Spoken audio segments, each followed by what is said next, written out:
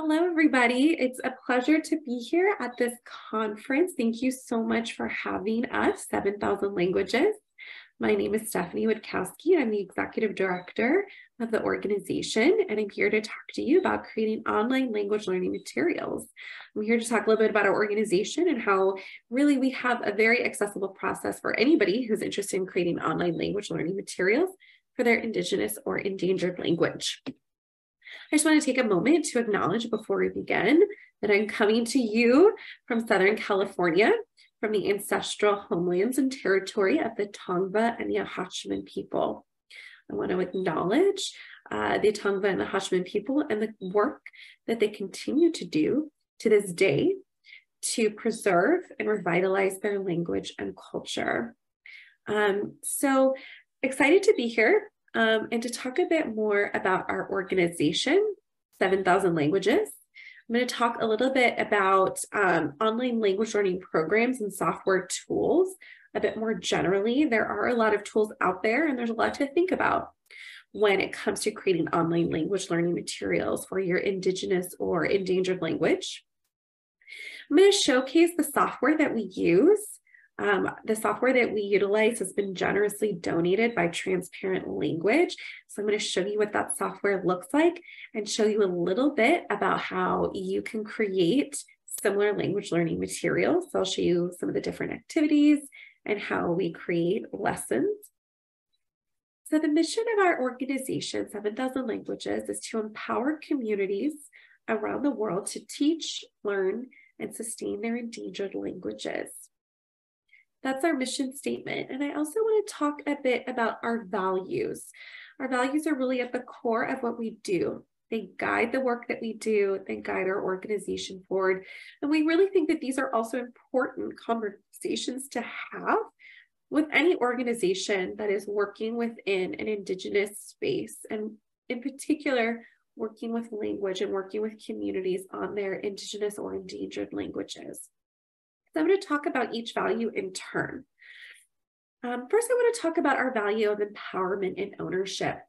We believe that Indigenous languages and the materials created for those languages belong to the community of ancestors, speakers, and descendants of those languages. And we as 7,000 Languages seek to cooperatively develop resources for each community to self-determine the future of their language.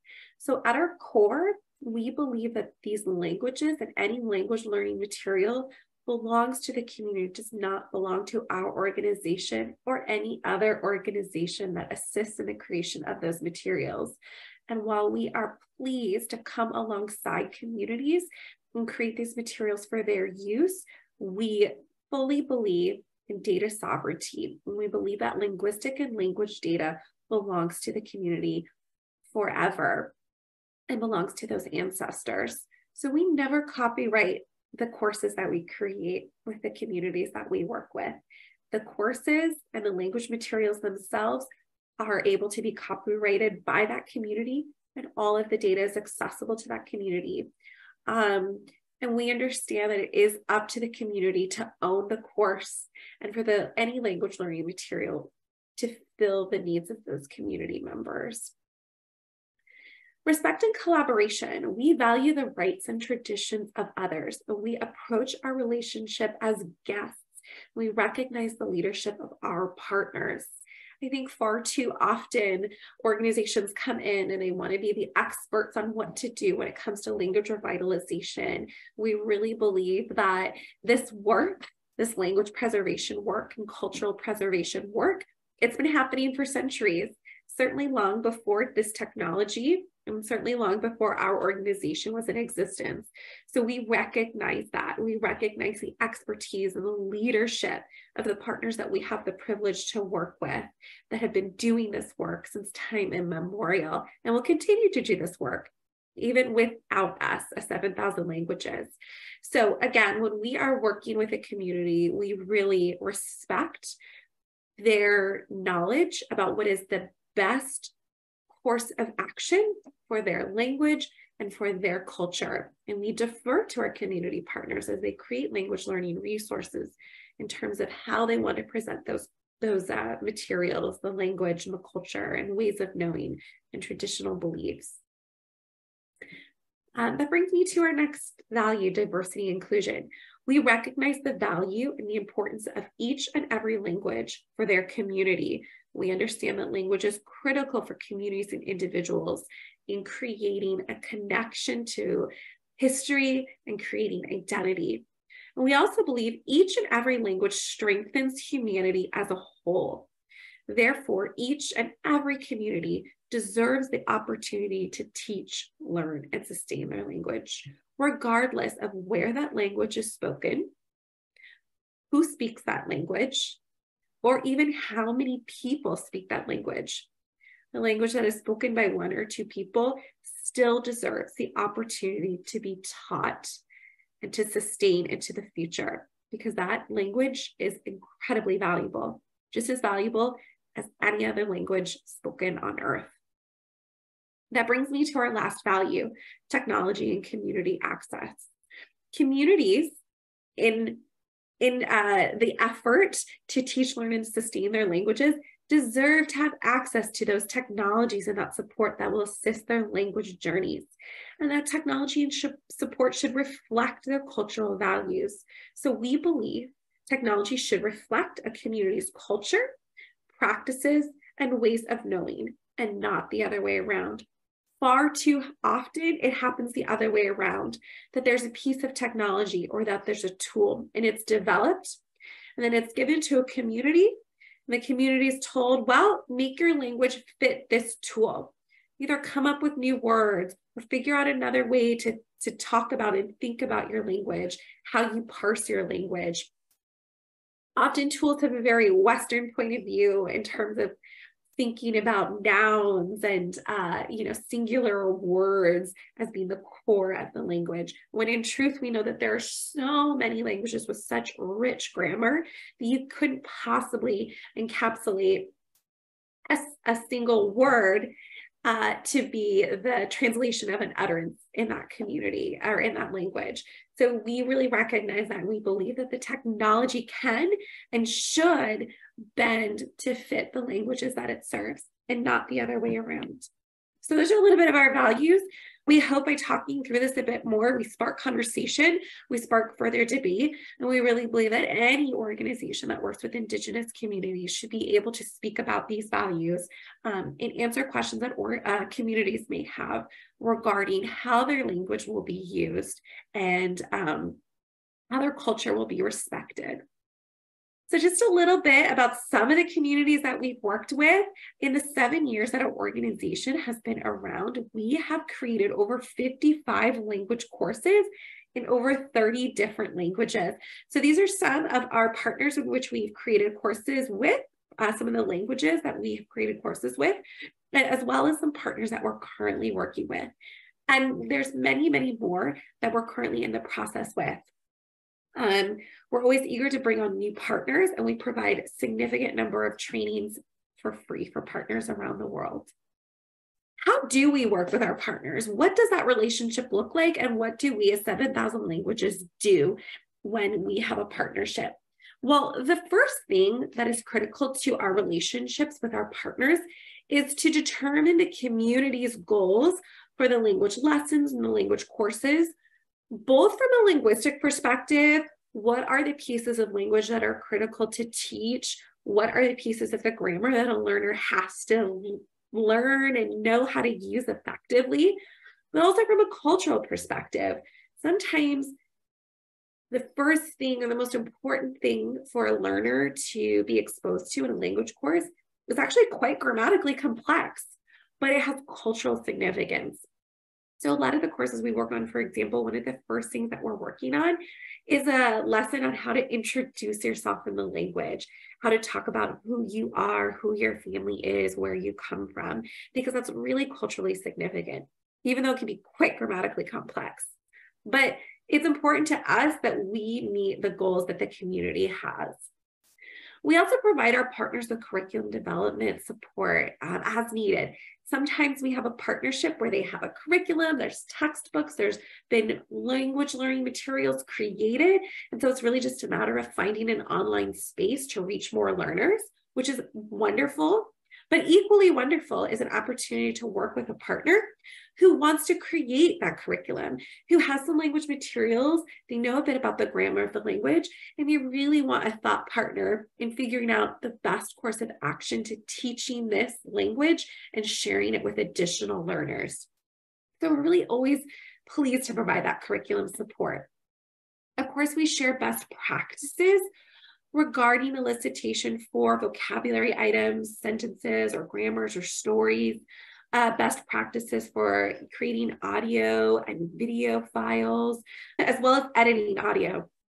So like I said, there are best practices that are out there in our field of language documentation, language revitalization, but we always respect the practices and the ways of knowing of our partners. Probably most importantly is that we really train our partners on how to use the software that is so generously donated from Transparent Language. Certainly we could just take a bunch of language data, pop it into the software, spit out a course and say, here you go, good luck. But that is not what we want to do. We really truly are on a mission to empower and to uplift communities and not just give them a finished product, but show them how to create more for themselves. So we want to teach our partners how to use this software, how to create language learning materials themselves, so that those materials can be created in perpetuity, even after a relationship with our organization is no longer as active. That being said, there's no timeline to our support. Once we've built a partnership with a community or a tribal nation or a group of individuals, we will work with them as long as they need. So if our partners need our support, we will be there. If we can't provide the support ourselves, we will try to find another organization that is well respected and trusted that can. So an example is we have a lot of community partners who create online learning courses with us. And what they would love to do in addition to that is create companion dictionaries, which is a great resource, a great tool for languages that are revitalizing or preserving their indigenous or endangered languages. But we don't create dictionaries. However, we have a really strong partnership with another organization that does. So we do absolutely everything we can to ensure that those communities can also access those resources. So I want to talk a little bit now about why. Why might a community choose to create online language learning materials? Because not every community sees that as a piece of their language revitalization work, and we respect that.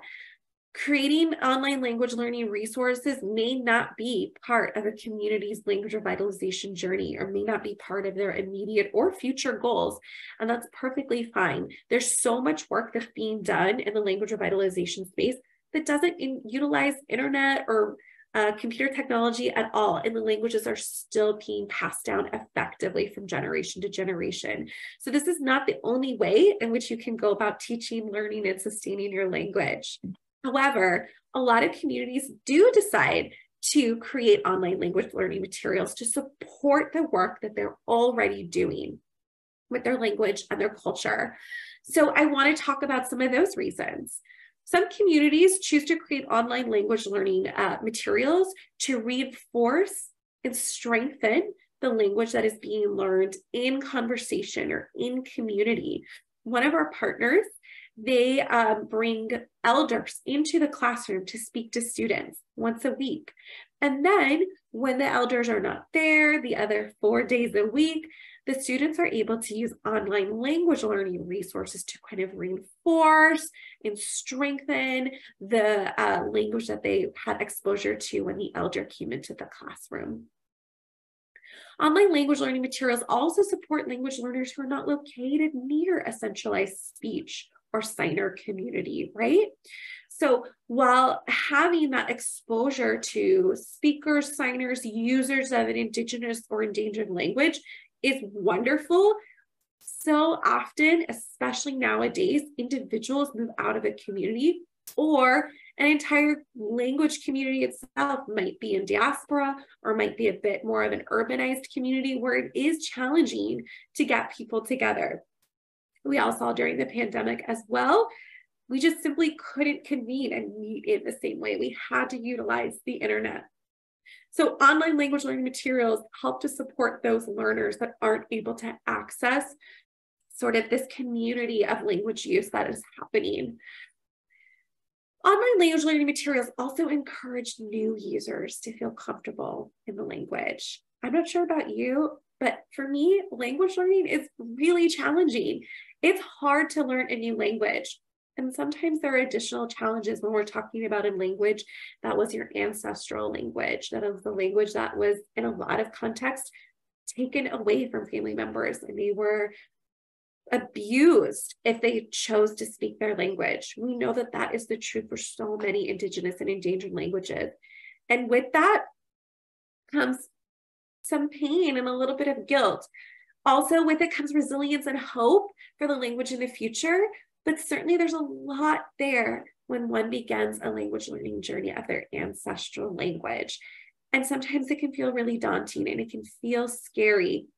I'm scared when I learn languages too, but online language learning materials can help create that space to get comfortable, that space to make mistakes, because you have to make mistakes when you're learning language, but you need to have a safe place to do it in. So you can be at home, you can be in a quiet room, listening to the language, speaking the language out loud, and that often will help motivate and help a speaker feel comfortable or a language user feel comfortable to then join an active language community. So all of these points, I'm sure you noticed a theme that we recognize language survival is dependent on the language being spoken or used by a group of people in an active language community. Online language learning is not going to revitalize a language by itself. That really language is about connecting with others. And so we hope that the work that we do can lift that work up, strengthen and support it.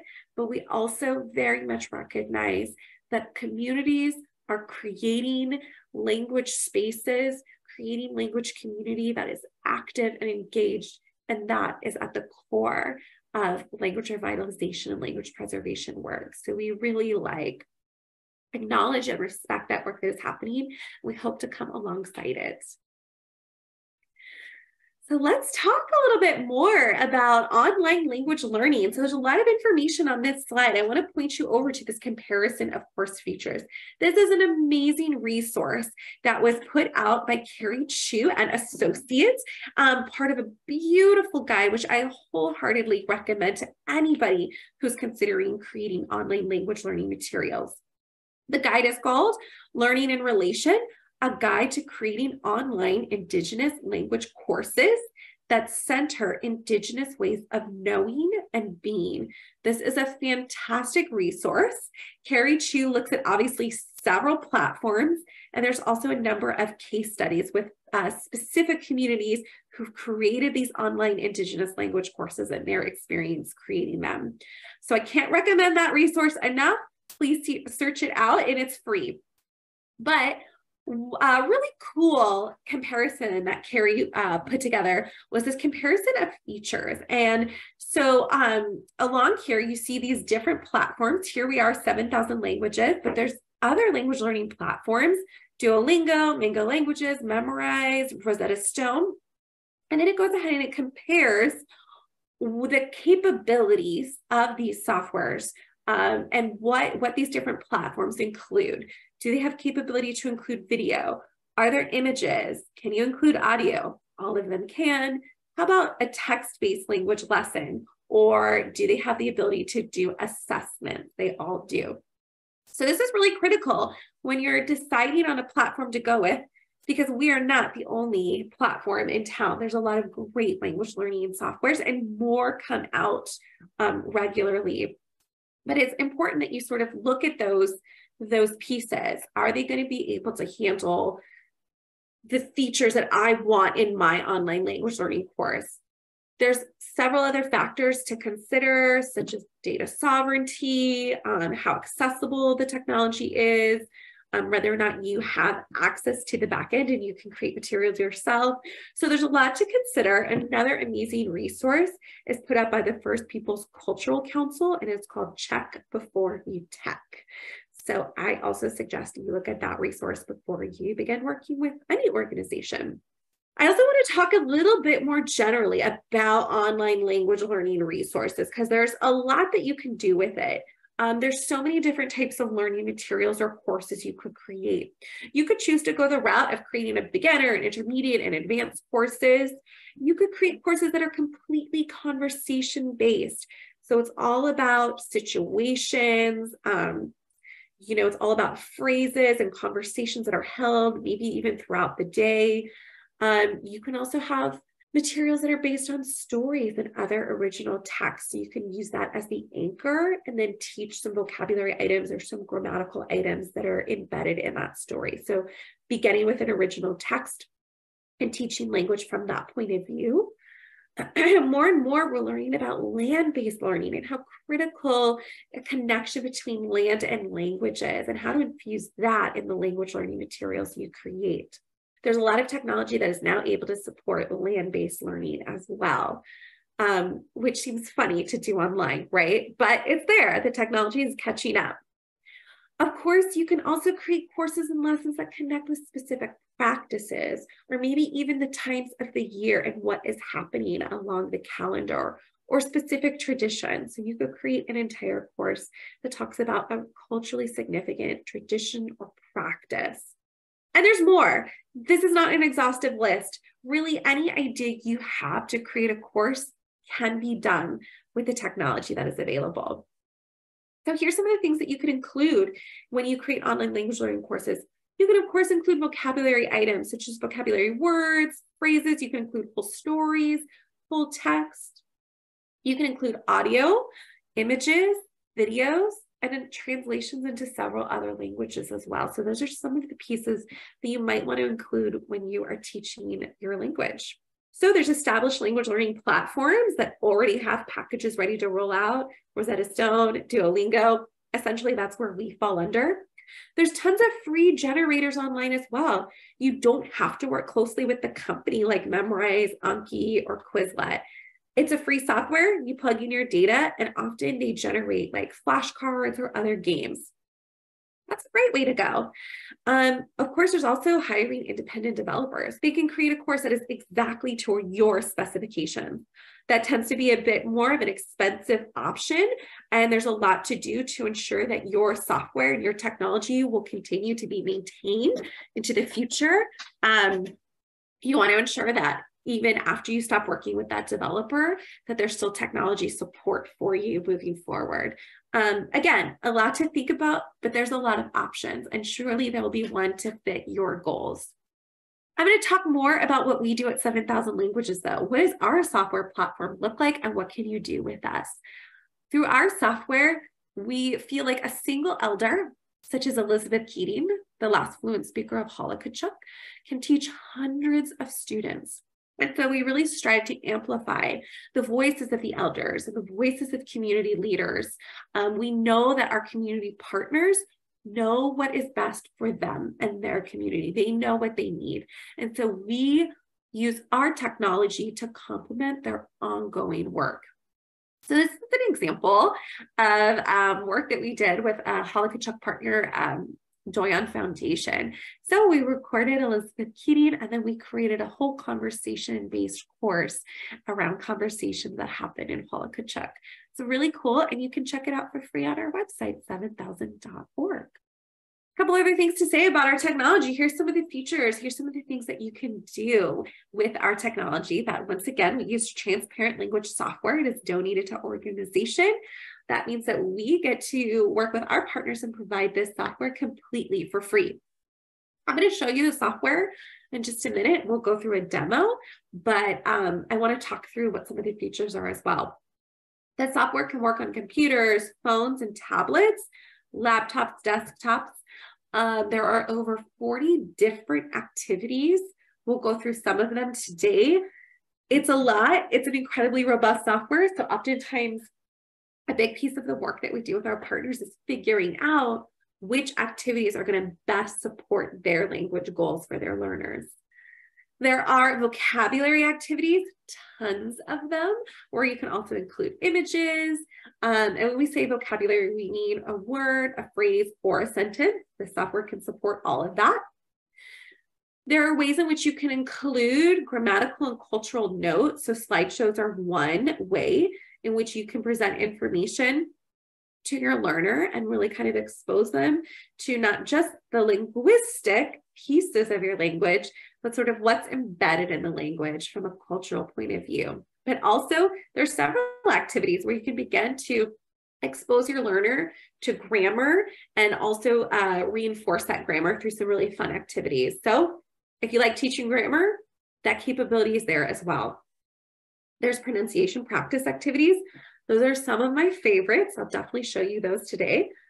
Conversation practice activities. So again, that's sort of embedding language in real contexts and real situations.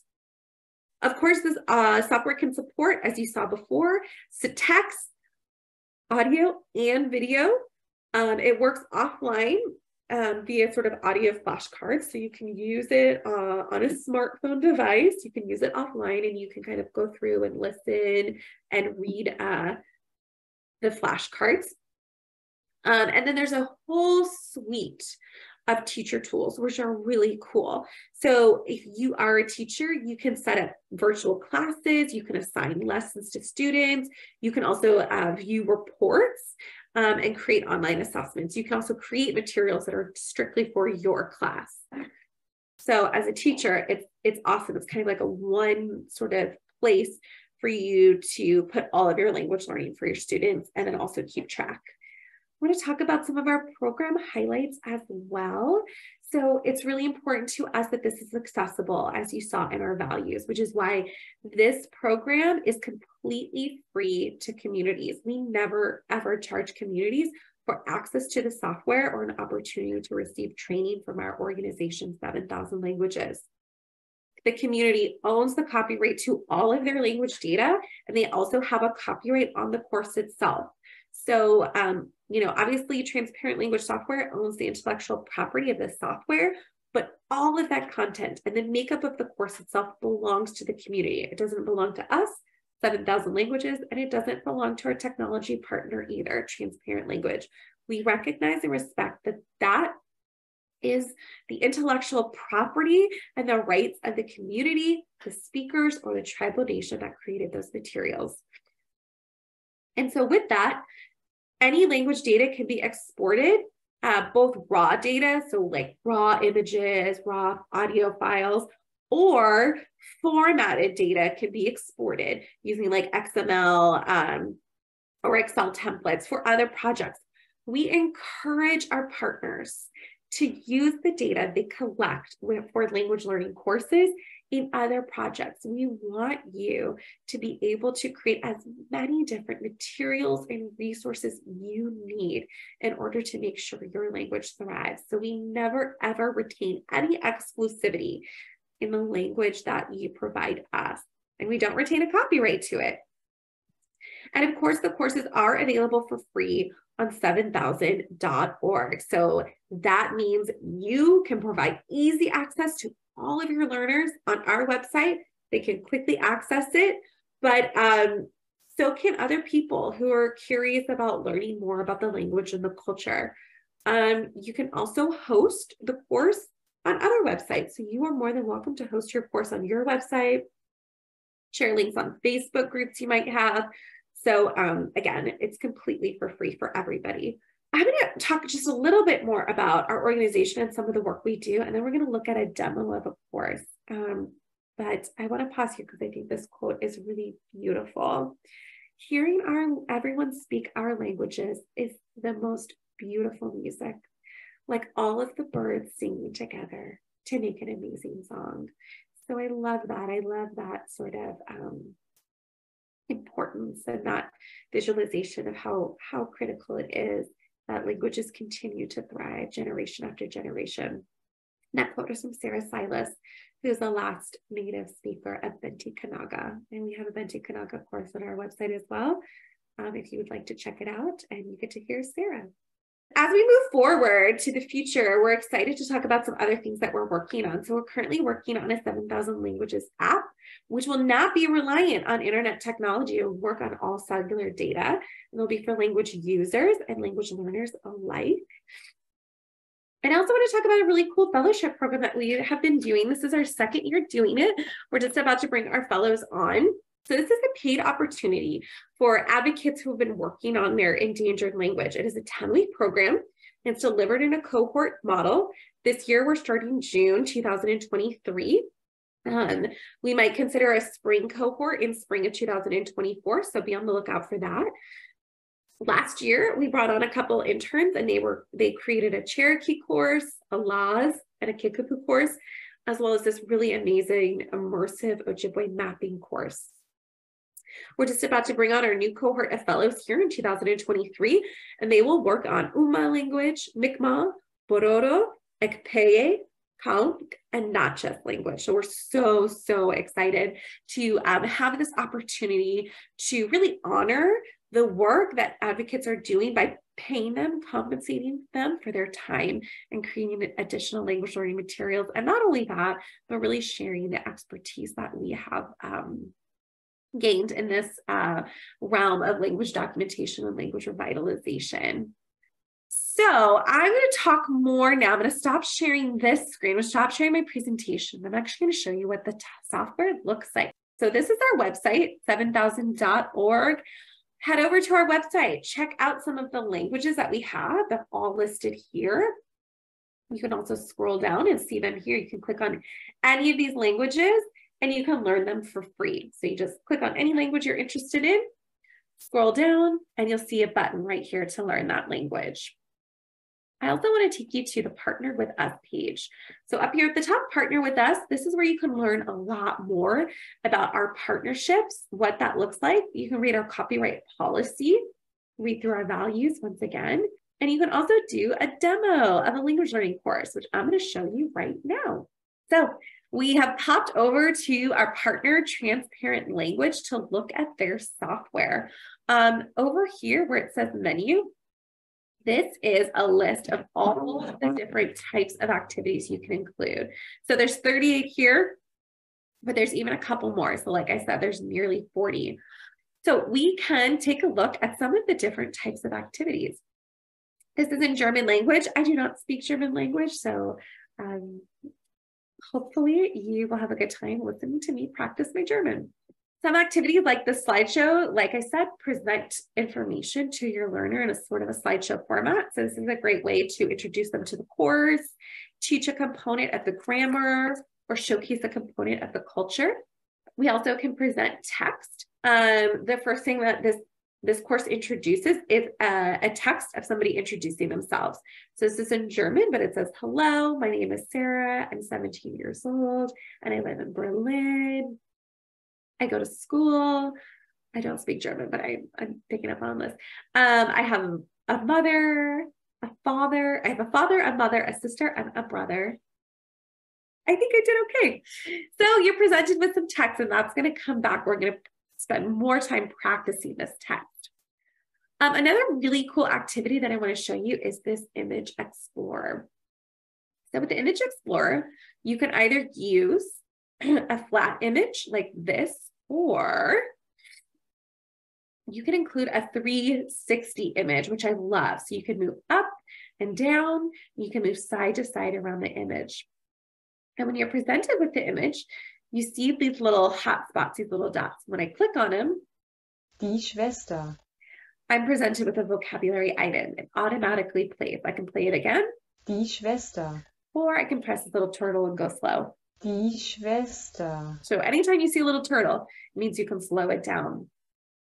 You can include vocabulary items in this activity or just general information. And so that's a great way to just maybe present a piece of text or even a little bit of conversation or a language prompt. You can move through multiple images and you can even link them to one another. So I can go from the house to the family. So you could imagine a scenario where maybe you could walk through a home and you could be pointing out different vocabulary items around the home or different prompts, things you might say in a kitchen, for example. Maybe you want to have a prompt that says, what's for dinner, right? So you can do all of that and really create much more of that immersive experience where you're not relying on a translation in another language. You're really moving through a situation or moving through a location. And then you can also locate it. So you can also, you'll be presented with a vocabulary word, and then you click on the right button. Ich. Okay. Your learner is always given immediate feedback unless it's an assessment. In that case, the learner does not receive immediate feedback, but rather they receive feedback after the assessment is over. Die Mutter. So you hear the vocabulary items Die Mutter. right away. I'm sure this activity looks really familiar. You're presented with a vocabulary item in the language in German, and you pick the correct image. Again, I get that immediate feedback. Die Schwester. So another great activity to expose your learner to the language without being reliant on a translation in another language. Another activity that I really want to show you that I love is pronunciation practice. So this activity is going to use my microphone. I'm going to enable it. I'm going to testing 1, 2, 3, test my audio. Der Bruder. Let's try this one. Der Bruder. Der Bruder. So this gave me a little bit of a scoring on the wheel. So you want to get to the green. You can listen to areas to review. So it's highlighting the deer and the brood. It's also pretty quiet just for me and my computer.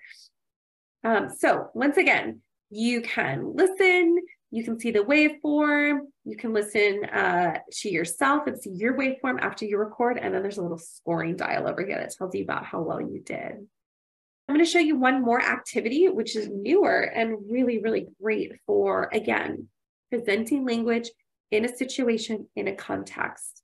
This one in particular presents a conversation. You can have 2 speakers or more, and you can have as many lines of dialogue as you want. So I can listen to 1 line at a time. Hallo. As slowly. Hallo. Ich heiße Hanna. Und wie heißt du? Or I can play the entire conversation. Hallo. Hi. Ich heiße Hanna. Und wie heißt du? Ich heiße Sarah. And then the next activity Hallo. is to practice the conversation yourself. So I listen to Hannah, and then I'm going to record her line. Hello. Hello. So it's a little quiet, but you can hear I said that line. And then I continue. So again, it's my turn to record that line. Let me listen to it again. Ich heiße Hanna. Und wie heißt du? I'm going to try. Ich heiße Hannah. Wie heißt du? Ich heiße Hannah. Wie heißt du? Ich heiße Hanna. Und wie heißt du? I did okay. So I can re-record or I can move on. So I love this because again, you're practicing, you're outputting language, and it's in the context of a conversation. You can also embed videos. So they have to be hosted on YouTube or Vimeo or something like that, but then you can embed your video into this software platform. There's also some really cool activities where, once again, we can go back to that text and we can, for example, put our text in order. So we were presented with that whole text in the beginning, the introduction, and now we can put that text in the right order, or we can use a paragraph fill in the blank. So this one, for example, you have to put in the right word for my, depending on whom we're speaking about, my father, my brother, my mother, or my sister. Oh, I did not so great, but that's okay. I can keep trying. So I can switch it out. Let me see if I get this right now. And check. Awesome. So I'm learning as I'm using these activities. All right, there's also activities that are really cool for using it in a classroom. So this is meant to be guided by an instructor where you can highlight specific words. I might say, oh, highlight the masculine form of my along with the noun. There we go, in yellow, and bring my students up to do this activity with me. These are just some of the activities. As I said, there are so many. So that was a really quick jaunt through all of the different activities that are there. I hope you enjoyed my presentation.